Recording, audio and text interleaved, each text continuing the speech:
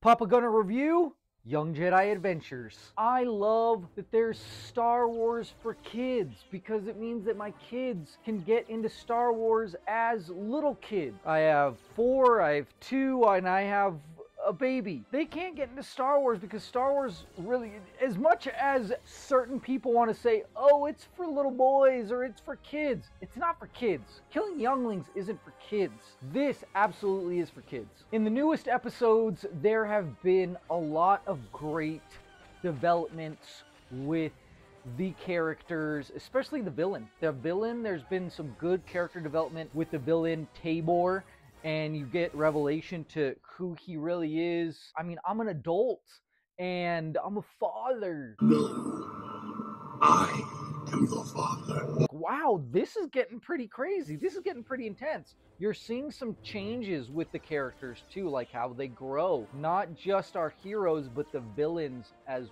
well.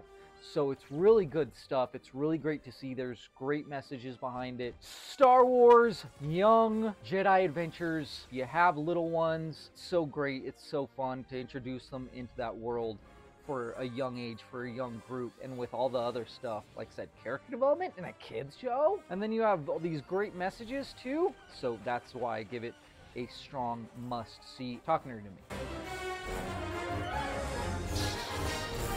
Check out our merch at TNTMTheShow.com, the store. Our kids stuff is on sale with free shipping. We have kids stuff and it has lightsabers and stuff. They're gonna really dig it because I dig it. I'm just a kid at heart. And what's great about when you buy our merch is that 5% goes to charity. Help us help them.